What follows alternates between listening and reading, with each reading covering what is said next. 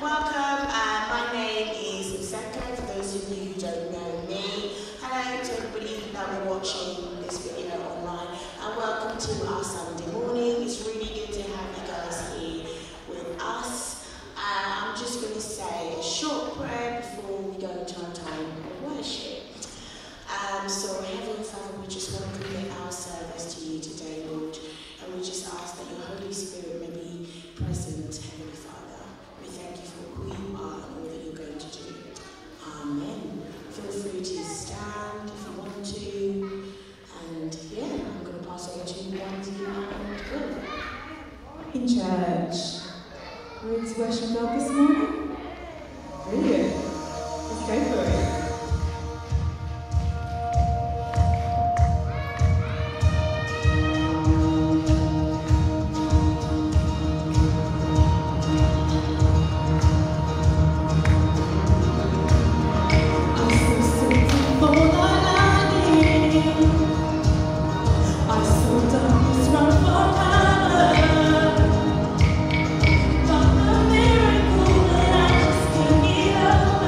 My name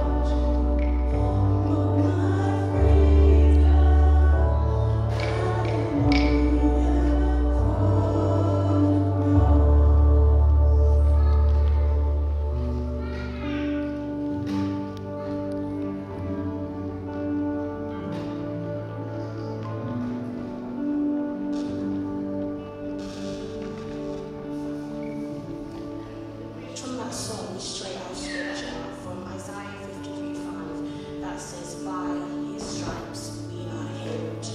Amen to that. And I think, Jesus came not only to forgive our sins, but to also make us whole. So let's remember that in Christ we are whole. So just give a few seconds just to really soak in those words. By his stripes we have been healed.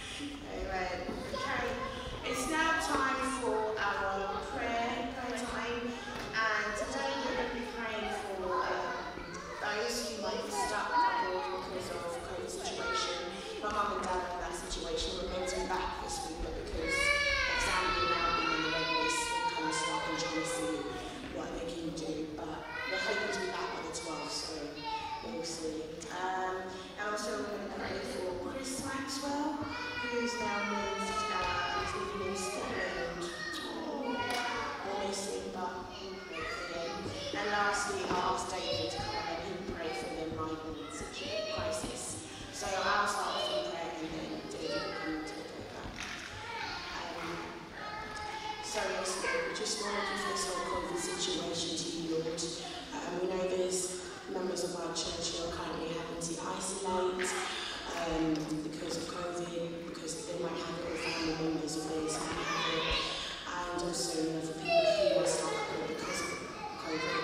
I just ask, Lord, that you just bring peace to those people because they can be really unsettling, Lord. And I just ask that for those who are unwell with COVID, that your healing may just be upon them, and that they may walk in your healing, and that they may know that by your stripes that they have been healed. And Lord, I just want to pray for lovely Chris Maxwell, Lord God, and his family who have moved over to Scotland. And I just pray that as they settle down, Lord, that you may just be with him.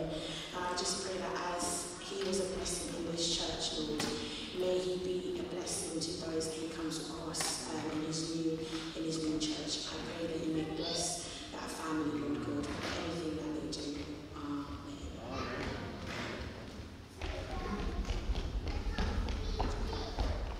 I just want to pray about the migrant situation. People trying to get over to this country, many others away from difficult times. And I was just reminded that, you know, Jesus, one time, he went to Egypt. He had to escape somewhere else and live there for a while. So let's pray together. Lord God, I just pray now that you would be with those families as individuals as they try to find somewhere safe to live. I would ask, Lord God, that you would enable our nation and others to be receptive to those who are genuinely seeking asylum. But even more, Lord, we pray that in those countries that justice, mercy, truth, and good governance can come. Father, we pray that wars will stop so that people don't have to flee. We recognise that there will be a day when there will be no war, and we're looking forward to that day. Amen.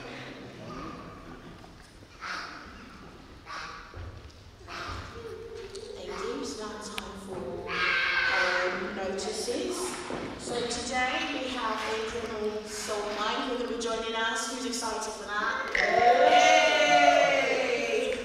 I'm really looking forward to it. Well, we're just hoping that we will be able to watch it because of the twins. They might not be interested, so we're going to see. Well, we're going to sit by the door in case they're just like, nah, this is not for us.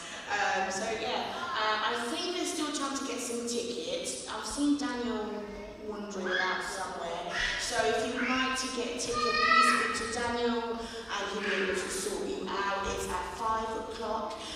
Please don't forget to bring your favourite accessory, your face mask. Because that's going to be needed.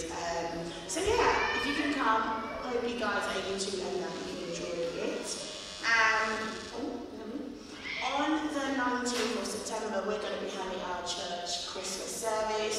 It's going to be fun. It's titled The Lion King, brackets Judah, and we'll spend a lot of time this week mixing the music and stuff like that. So it's going to be fun. It's going to be fun. And I know Aaron's been working hard on the script as well. So yeah, children, like I said last week, we're going to have a choir. So if you want to get involved, please speak to Will, Aaron, Samara, or Jojo. Or me, I can pass it on to them. So yeah, and come dressed in your Christmassy jumpers and, you know, festive gear. Are you going to do that, Carol? I'm counselling you. Everybody, Carol said she's coming in a Christmas gear. You've all heard it first. Yeah. I'm just going to give a quick update on the pastor update. So on the 11th of December, which is next week Saturday, we're going to be having an interview. So if you could please keep us in your prayers, that'd be really wonderful. And you know, if both sides feel that is right, then we'll be, is it January? And we'll bring the person for you before we preach. I'm correct, right?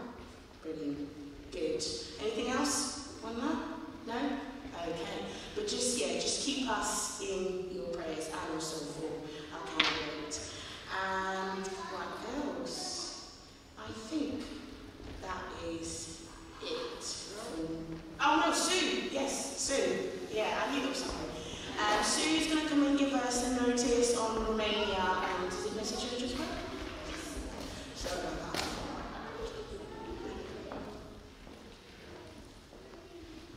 I'll start with my Romania hat on. So, obviously Christmas is coming and we have sent some gifts to the girls who used to be in Creating Orphanage, which we used to visit. Now they're all in flats. There's also some boys who are also in the care system, so we've sent some to them as well. And these are all children, young people that Pastor Livy is in touch. Could you go back just one slide? See Pastor Livy there in his red jumper. This is Christmas last year. He gathered some of the teenagers and children in a local church and gave them all personal gifts, which we'd sponsored. And you can see what on the other side there, what he's given them. This year he's going to buy some pyjamas and some fruit and sweets and things. But we've also sent packages out this Friday with craft activities for the girls and boys to decorate their flats. So there was 13 flats, so you can imagine the logistics of getting that all together. And you can see what we've put in the parcel, like paper chains, paper and stuff, and scissors to do snowflakes, candle decorations, all those sort of things for them to enjoy.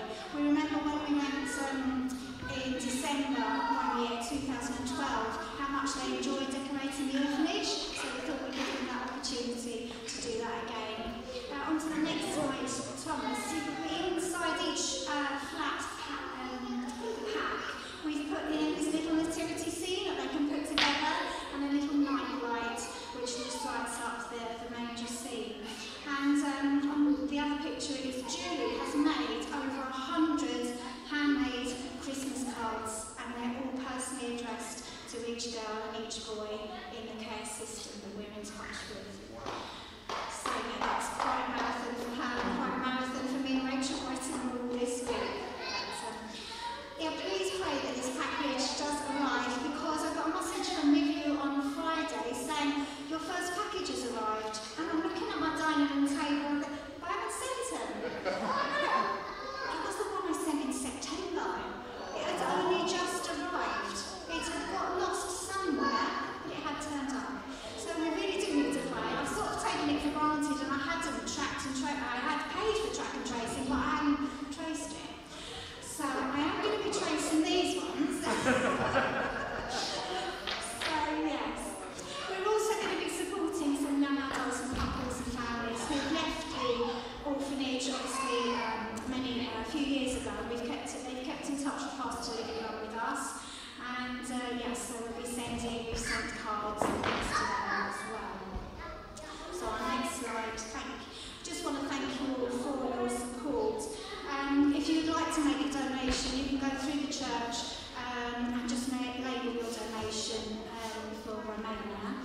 And £25 will pay either for a gift bag for each of the children and teenagers, or also for one of the craft boxes that we've sent.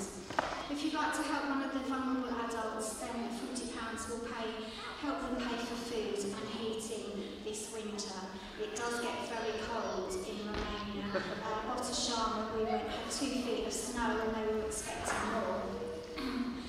So yes, as I say, please can you pray that our parcels will arrive and that each child, teenager and young adult will feel loved. This is what it's all about. It's showing them God's love.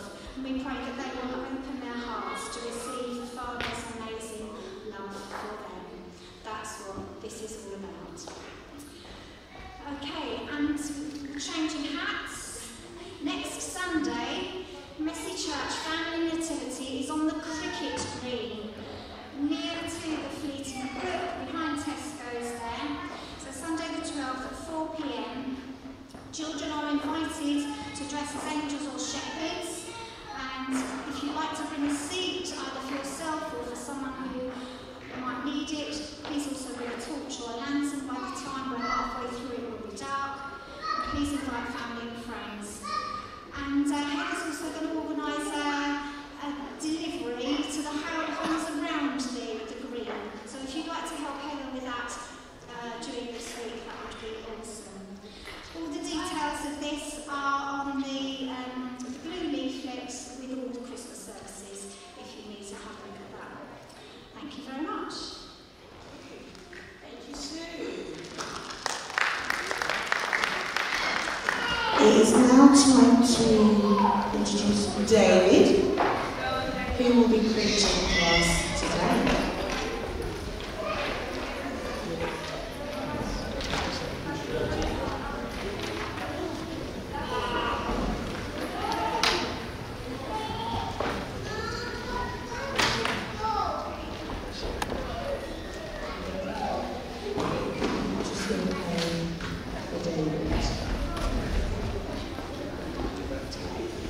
Lord, we thank you for David, Lord, and we thank you for what he has prepared for us.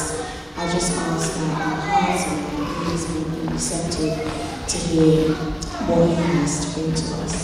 Amen. Can you all hear me okay? Excellent stuff. Well, welcome, and for those who are visitors here, welcome, it's great to see you. This is a really special day. Now, for those who are online thinking, am I sort of trying to promote some sort of new jackets or anything? No, it's cold in here because we've got all the doors open because of COVID. So, that's what's happening. So, my talk today is really based on the book of Joshua we've been looking at together. And I've sort of titled it, What's Your Promised Land? What's the thing which God has promised for you? But I'm going to sort of take a little bit of time to get to that place, as we'll see. So, when we look at the book of Joshua, and we see the chapter we're looking at really sort of run from 14 to 19, what we're getting there is the time when the Israelites take the promised land.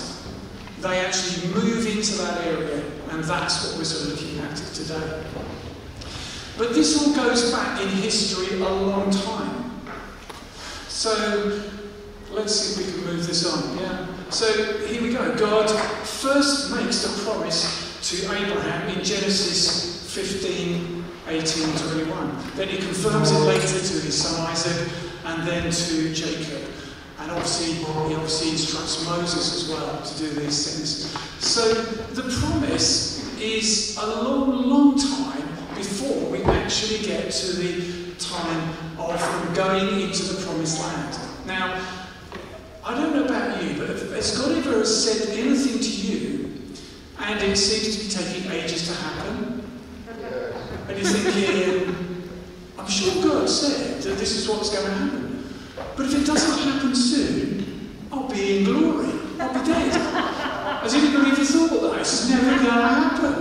And, you know, I was in that place. You know, at the age of 17, God said to me, He wants me to be a minister. But I didn't start being a minister of a church until I was probably about 40. And I thought at 13 I was probably going to be dead soon anyway. So, you know, if you understand that time of life. But anyway, it's really important to understand how promises of God work. So, we're just going to have a look at the promised land. Here it is, you can probably just about see it on the screen. And then you've got the 12 tribes of Israel who went in to take this land.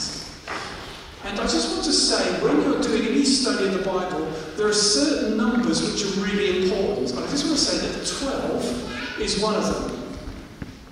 And a multiple of 12 is also important, 24. Now, can anybody, I know you've got masks on, but if you're clever you might be able to shout loud enough. Where does 12 come in the Bible again? Disciples. Sorry? Connie, sorry, can I take your mask off for a second? Disciples? Yes, that's disciples, well done, thank you very much indeed. And if you get a multiple of 12, Where would you find that? Say 2 lots of 12. Look at the last Bible, maybe? Revelation, 24 elders. Yeah? Okay. I'm moving swiftly on. I've lost you all. I can see that. So anyway, so you've got the 12 tribes. But you've got to consider that, did Abraham see what God promised? He didn't, did he? It's 500 years, probably, between the time God promises this land to Abraham and his descendants. The one thing you need to know is sometimes God will promise something, but it may not even happen in my generation. I used to find that really annoying. I thought, actually, I'd really like to be around when Jesus comes back. Does anybody like to be around when Jesus comes back? 1 or 2. There's all sorts of exciting stuff going to happen then, and some of it isn't that pleasant either. But actually, I just wanted everything to happen in my lifetime so that I could experience it and see it. But the reality is, God sometimes does things down the generations. Not in my time. He might reveal something to you which isn't for you. It's actually for later on, down your family line even. It's possible that it happens that way. So, I don't know, have you ever been excited? Is anybody here excited about Christmas? Not really. Oh, yes, there are some people who are excited about Christmas.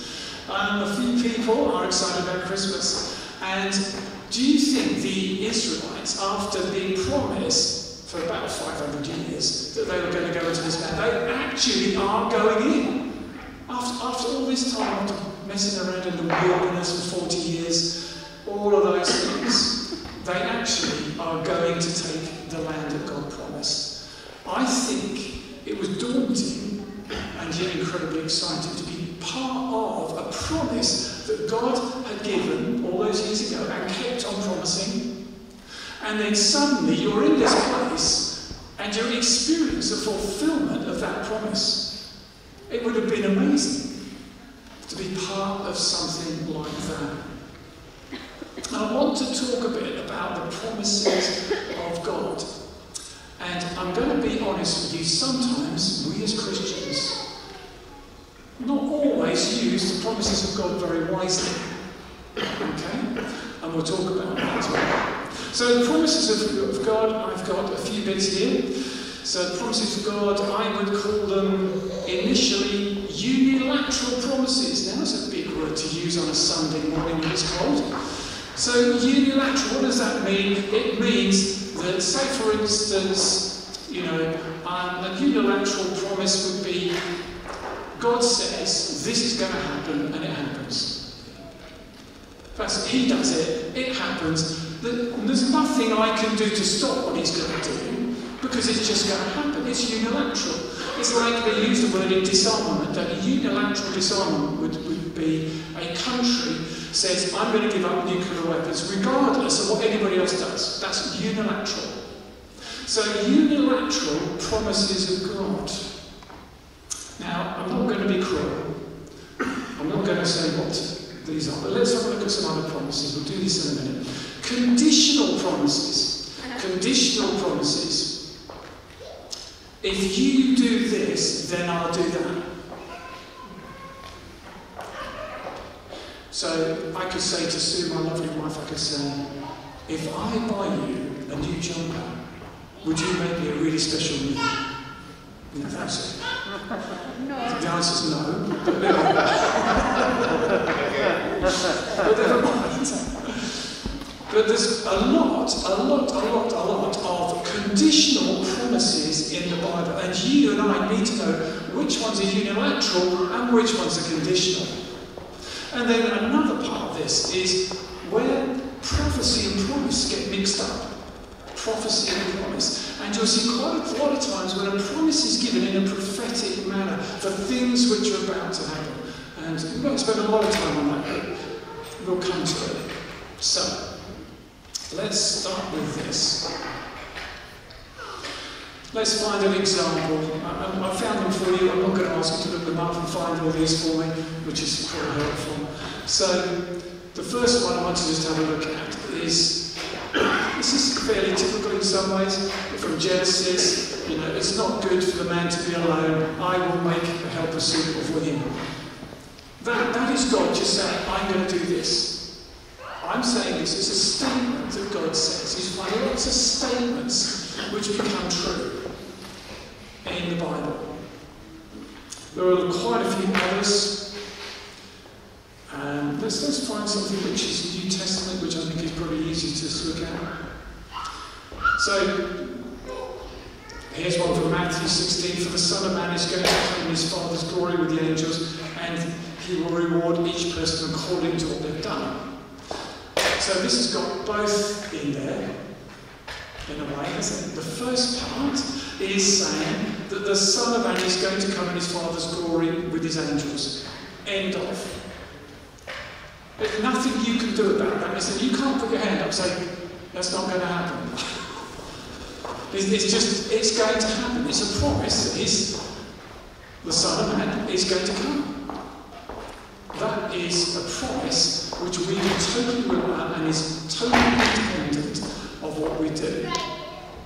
But the reward, that's more conditional, isn't it? Because it depends on what you've done, and there's many other things as well, which we'll talk about later. So just to say that promises of God can be given to a person, a people group, and it can be, say, about something. You can have a promise about things as well.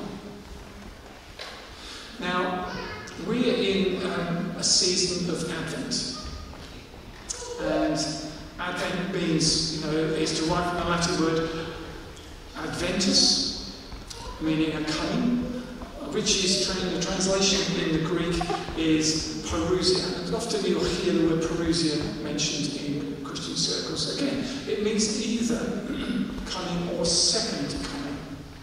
That's what this means. We hear the word parousia, that's what it's meant. Often in Christian circles, it's more about the second coming. And, a promise can have a lot of hope in it. It can give you hope. And the promise of Jesus coming is amazing, because he's going to come again, but he's already come. And as we said earlier, are we looking forward to the second coming of Christ?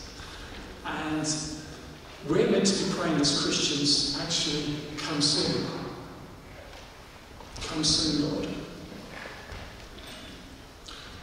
Here's a well-known scripture, and quite apt for this time of year. For to us a child is born, to us a son is given, and government will be on his shoulders, and he will be called Wonderful Counselor, Mighty God, Everlasting Father, Prince of Peace. Of the greatness of his government and peace there will be no end. He will reign on David's throne and over his kingdom, establishing and upholding it with justice and righteousness from that time on and forever. The zeal of the Lord Almighty will accomplish this. So, Isaiah is empowered by God through his Spirit to prophesy and promise. So it is actually, this is what he's going to do. But it's a beautiful picture, isn't it, of what God is going to do. Wonderful Counselor, Mighty God, Everlasting Father, Prince of Peace. How amazing is that? What a wonderful promise. And, we all need reminding as Christians that this Christmas, as we're preparing, as we're sort of purchasing things for Christmas, let's make sure that we go back to this and think about the birth of Jesus. And as a church, obviously, we'll be doing things to help us do that. But it's so easy to get wrapped up in what the world is doing. I want to look at conditional promises. And this is an area which it can be quite difficult to discern exactly how we should understand these things. Some of them are very simple, some of them not. So, here's one from Joshua. Have I not commanded you, be strong and courageous, do not be afraid, do not be discouraged, for the Lord will be with you wherever you go. So let's unpack this. Anybody want to tell me what the conditional part is. What's the part that we have to do, or the Israelites had to do at this time? Anybody want to just shout it out? Be strong. Do not be afraid, do not be discouraged. Absolutely. Yeah, so don't be afraid. That's the condition. Or be discouraged. Yeah, absolutely. So these are conditional promises. Let's try another one. He was seated on the throne, said, I am making everything new.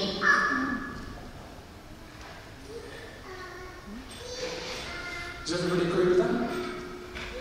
You shouldn't do, because I put it deliberately there to confuse people. Because that is a unilateral promise. It is, isn't it? The only reason I'm doing that, I'm not trying to trick you. I just want you, when you read the Bible, to ask the right question. What is God saying through this promise? To me, to our church, to my family? How do I interpret this? And so that one from Revelation is a unilateral promise. Here's a great one. For God so loved the world that he gave his one and only Son. Whoever believes in him shall not perish but have eternal life. Anybody here want eternal life? There's 2, 3, 4. There's quite a few people. Quite a good group. Just want to check who I'm speaking to here. That's good. So eternal life is something that you and I really want to be part of. We want to live forever with God, with Jesus, don't we? And it's going to be absolutely incredible. Absolutely amazing. More than any of us could imagine. But it's conditional. And in here, what is the conditional phrase? Whoever believes. So this is conditional stuff. Here's another one from Matthew 11:28. Come to me, all you who are weary and burdened, and I will give you rest. Take my yoke upon you and learn from me, for I am gentle and humble in heart, and you will find rest for your souls. For my yoke is easy and my burden is light. Wow. Is everybody a bit busy at the moment? A bit frantic? Some people say, no, it's just, life is just so easy. It's just all happening as it should. There's no stress or anxiety in my life whatsoever. And others are thinking, oh my goodness, how am I going to get through the next week, or let alone the next day, because of everything that's going on in my life. So what does Jesus say? So this is a condition. You can have the rest that God's saying here. And we've got to take our yoke upon and learn from him. You learn from him, and then you'll find rest for your souls. I hope you get the sort of general gist, just how you look at Scripture and see if there's a promise within you, and how you get that promise is a part I've got to play. And one from Joshua, which I think is just lovely. It says here, the Lord gave them rest on every side, just as he sworn to their ancestors. Not one of their enemies withstood them. The Lord gave all their enemies into their hands. Not one of the Lord's good promises to Israel failed. Everyone was satisfied. Not one of the Lord's good promises to Israel failed. Every one of them was fulfilled. Amazing stuff. So, here's another question. Can we use Old Testament Bible promises to apply to us today? Sure? Yes. Somebody very sure. Let's move on quickly, it's getting cold. 2 Corinthians says, therefore, since we have these promises, dear friends, let us purify ourselves from everything that contaminates body and spirit, perfecting holiness out of reverence for God. So when you look into the New Testament, you'll see that the New Testament writers often will actually refer to the promises in the Old Testament. So, we've got a bit of a mandate there. There's other ones which we could quickly look at in this sort of area. And here's a typical sort of way of looking at this. Have a look at this one from Isaiah 41. Is that an encouraging scripture? If you were having a bit of a bad day, is that the sort of thing, if a friend phoned you up or texted you and said, this is a scripture, would you feel encouraged by it? And I think we probably would. But what I want you to do, when somebody does that, I want you to look at it in context. If you look at it in context, there it is. So, primarily, when this was written, it was to the Israelites. And what we do as Christians is we steal parts of the Bible and apply it to ourselves. Okay? So we take these promises which were made specifically for Israel and we apply it to ourselves. Is that wrong? Or is that okay? Answers could be sent on the website.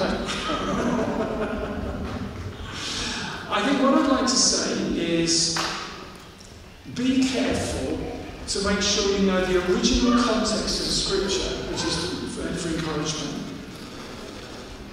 Make sure you've looked at beyond it, before it, and understood where it's coming from. It's just really important to do that. But here's an example, just to give you some encouragement. So in Romans, so Paul writes this, and he says, everyone who calls on the name of the Lord will be saved. Amen. Conditional promise. Everyone who calls on that. Yep. Well, actually, Paul didn't write this. This comes from Joel.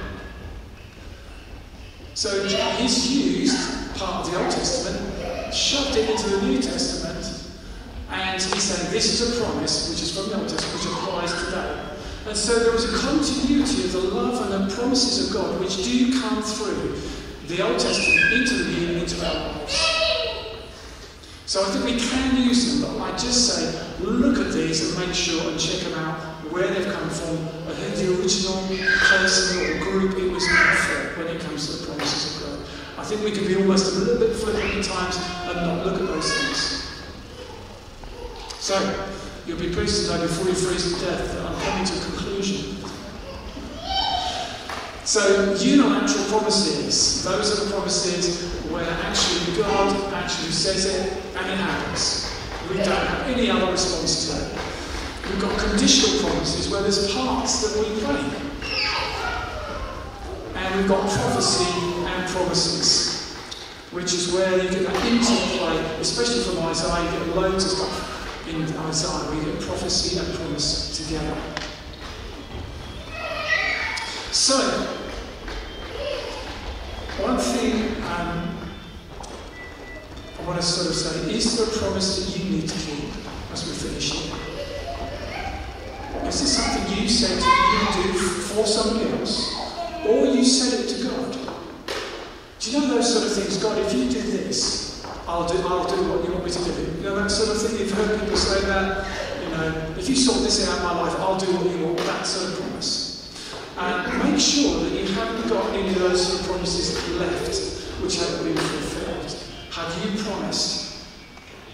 And do you need to keep it? The other thing when I was preparing this, I thought I'd say, is it a promise I've made which I've broken? Which I haven't fulfilled? And do I need to apologise for that? And the other thing is prevarication.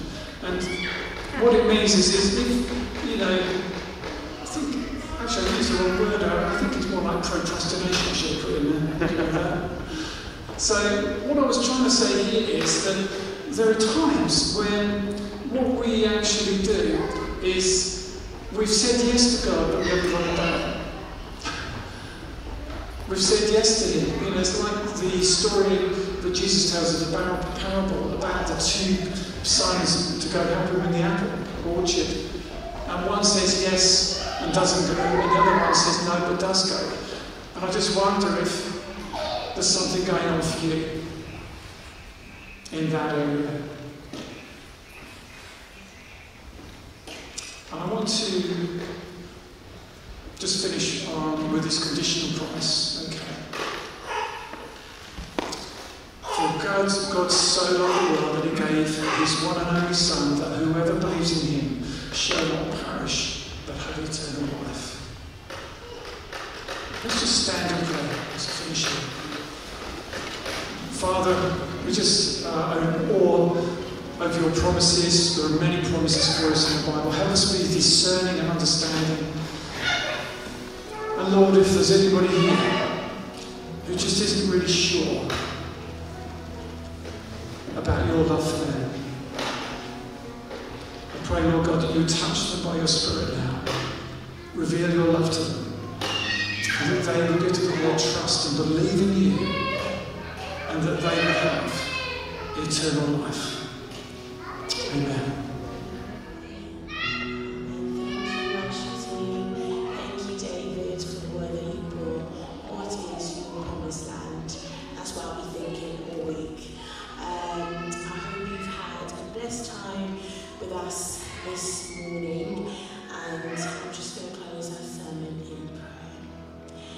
Thank you, Lord, for our service for this morning, and I pray that as we leave, may we leave encouraged, Lord, and knowing that you are true and loving. Amen. Outside, Elena is going to be selling some books that are going to be going as a market. Artwork. Yeah, Elena's going to be selling artwork outside, and that's going to be the money made from that's going to be contributed to the church. So, yeah, if you're interested, please go and support Elena. Apart from that, have a blessed week. And for those of you who are coming to watch Salt Mine, we'll see you later. Thank you.